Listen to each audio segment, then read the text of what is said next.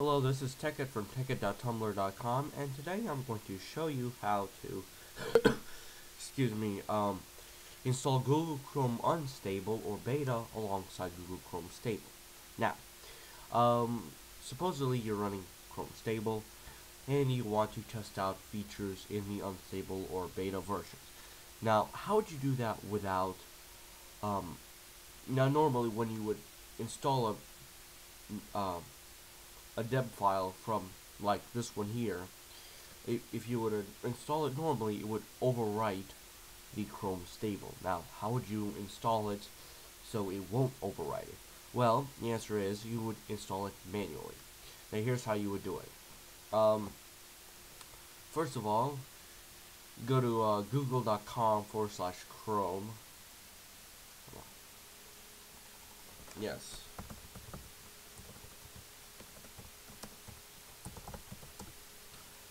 And it'll get you to this website. Go down here, get Google Chrome Beta or Developer Releases. Go down, and we're using Linux for this one, and I'm personally using Ubuntu 10.4, although this will work, should work for Fedora and SUSE. So go ahead and download the either Chrome Unstable Deb or Chrome Beta Deb. And I'm going to download this one. Personally, I already have it here. So let's get right to the tutorial. Normally, if you would click on it, it would open up a window that would tell you to install it. However, we're not going to do that. We're going to install it manually.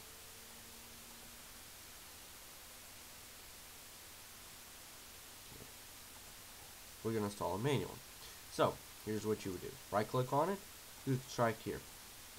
You're going to quickly extract the files. Open up that folder, you'll see 3 files.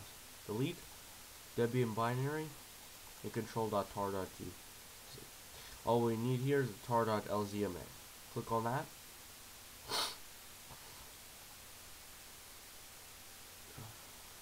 Go inside the dot, extract the opt. Okay. Close that window up. You can now delete the data.lzma. Go inside opt, Google, Chrome. Here's your pretty much your directory. All you will need now is the Google. Like that out here. Alright, now we go inside Google and rename this Chrome Dash Unstable. Alright, now go inside that, and where you see Google Chrome, right click on it. It says make link. Drag this link to your desktop. Wait. Alright, hang on. Don't do that just yet. What you do now is press Alt F2 or in GKSU and you Tilus. This will run the file browser in root mode, so you can put this in opt without going to the command line. Yeah, go ahead and go to that little thing here and go inside opt.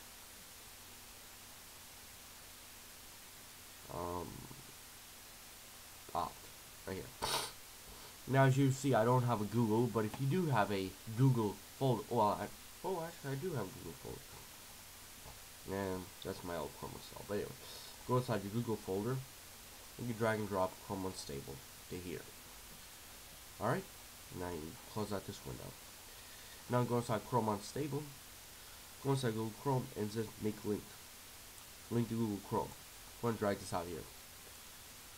Alright, and rename it Chrome Unstable. Now, alright, now you can go ahead and click back here. You go to hang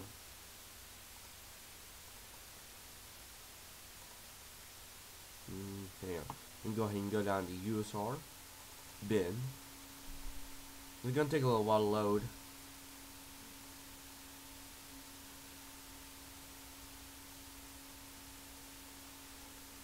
And go ahead and drag and drop Chrome Unstable in here. Drag and drop. Click on it. Run.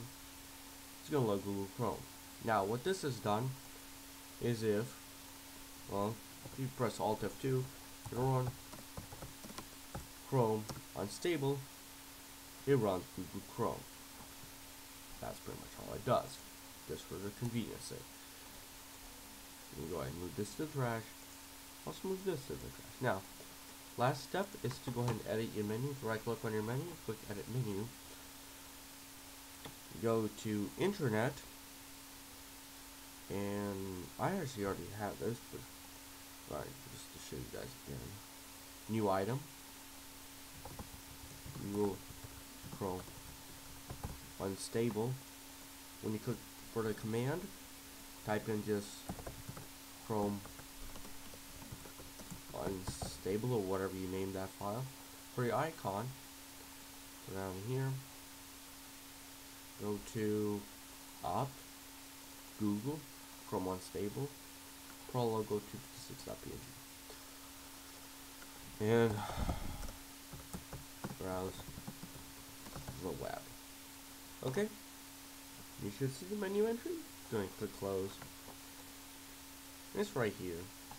You click on it. It opens up Chrome. That's pretty much it. Yeah, thanks for watching.